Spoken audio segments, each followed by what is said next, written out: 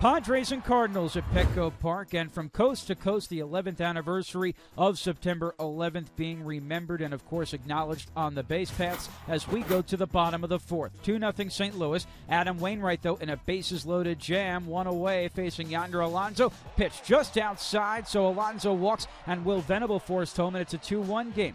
Then the next batter is Logan Forsythe. Line drive left center field. That's up the alley. How far will it roll?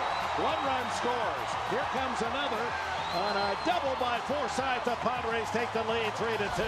But they weren't done. Two batters later, 2 on, 2 out. Alexi Amarista at the plate.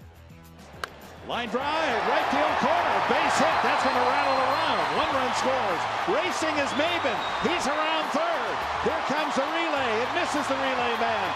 Amarista into third, and the Padres lead 5-2. Amarista's fifth triple of the season. The Padres would score 5 in the frame and bat around against Wainwright in the fourth. Top of the fifth, Edinson Volquez gave up 2 runs early and in a 2-on, 1-out jam here, but able to strike out Yadier Molina swinging. Then David Freese cuts and misses on the high fastball to end the inning. Top 7, now 5-3 Padres. Brad Brock on facing Freese. And Freese taking this one deep and over the wall for the solo homer, his 19th of the season, and it cuts the lead to 5-4. To the top of the 8th, Luke Gregerson with second and third, 2 out, facing Alan Craig, and able to get Craig to ground back to him. Throw to first in time, that ends the frame. Padres would tack on an insurance run in the bottom of the inning, and they go on to win 6-4.